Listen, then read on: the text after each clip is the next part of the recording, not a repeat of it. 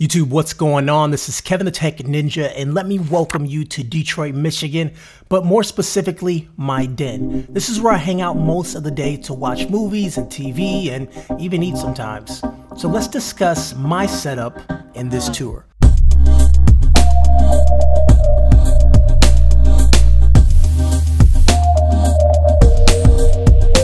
So it's pretty easy to jump right ahead to the end product, but let me show you what it looked like the day I bought the house about a year ago. It's this huge brick fireplace that's like 8 feet wide and around 12 feet tall. Also, I wanted to put a TV on top of it, but it's pretty tough with a fireplace underneath it and just the way things are laid out. To tackle this problem, we bought a mantle from Wayfair. Once that came in, we ran wires within the grooves of the stone. We ran coaxial on the right and also power on the left, and then we painted the wires the same color as the stone, and it looks pretty stealthy. Then we shaved down the mantle to slide against the stone and used the inner parts to hide the power strip. Behind the TV, we added a hide it stealth mount for the cable box. We installed the cheetah wall mount for the TV, and we slapped the Vizio M60 on it. It's not the newest TV around, but it's my TV and it works pretty good. Behind the TV is the Dream Screen, which is responsive backlighting. Now I cover that in a full video, which is linked down below and at the bottom too. We also added the sidekicks, and these hide behind these lanterns that we found at HomeGoods. And altogether, you end up with a nice splash of color on this wall, and it just looks really nice. And obviously we did change the floors. We ended up with a wood laminate finish, and it just livens up the room completely. Now, speaking of TVs, I only have one thing plugged into it right now, and that's the NVIDIA Shield. This is the best 4K HDR streamer on the market, and it even comes with this really nice remote that's touch sensitive, and it lets you use Google Assistant.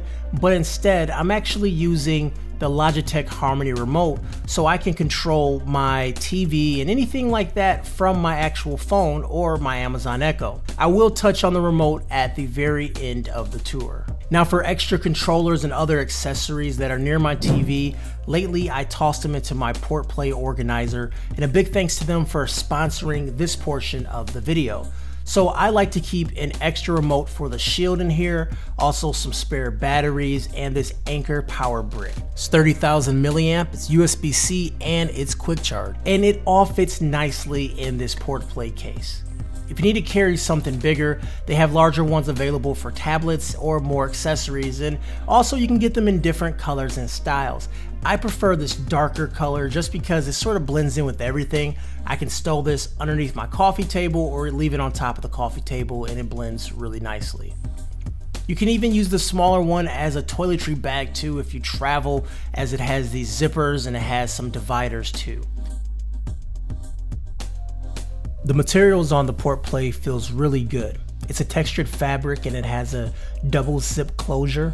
Also, it has a handle on the back to make it easier to hold up or as a mounting point for a clip system. It's small enough to fit in any bag as it lays pretty flat.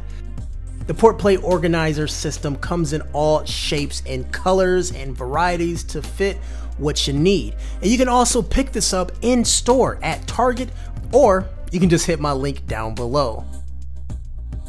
For audio, could have done better, but I wanted to go a very clean route and something that's very stealthy. So I am paying a bit more, and for what I'm paying, I could have had better sound, but for my den, I think it's okay. I went with Sonos to control my sound for the den and also the rest of the house too. I have the sound bar, which sounds really good, and I also have two Play Ones that are mounted behind the couch. The audio quality is pretty good, and I don't have any major complaints, but without the sub, it does lose a lot of that depth that I was hoping to get. And once you add the sub, you definitely get that, but for that price, you can have a much more robust sound system. But I did want a wireless, clean setup, so, you know, it's one of those things. Controlling everything in the room is the Logitech Harmony Hub and the Elite Remote.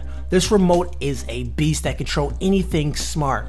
I have a video for this that's linked down below and up top in the cards too to see it in action, but this remote controls everything in one location: my lights, my sound, my TV, my everything, and it also gives me the same control for my phone too. So if I can't find the remote, or if I'd rather use my phone, I can connect to the hub wirelessly and make those changes that way. Anyways guys, that was the quick tour of my den. Let me know what you think down below, and my dojo is almost ready.